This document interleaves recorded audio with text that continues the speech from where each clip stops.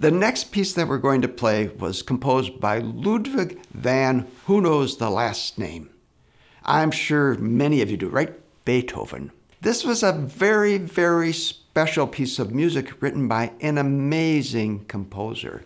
Mr. Beethoven wrote symphonies, concertos, huge amounts of piano music, chamber music, string quartets, and so on, all over the map. However, midway through his life, he couldn't what? He couldn't hear. He lost his hearing. Midway through his life to the end, he never heard his music performed by orchestras, by pianists and such. He heard it all in his head.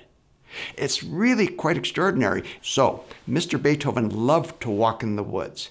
When he could hear, he would hear the birds, the foxes, all the different animals.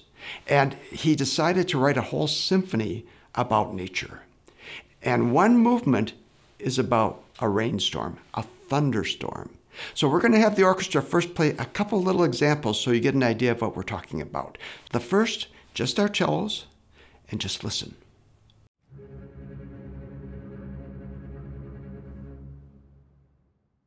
That one was very quiet, kind of a low rumble, right?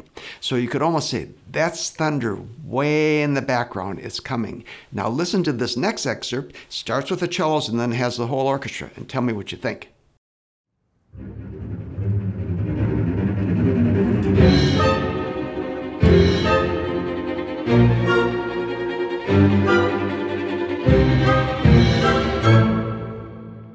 Okay, so what you heard was something starting relatively softly and then getting a huge, huge crescendo, getting loud really quickly, and big claps, big crashes throughout the whole orchestra.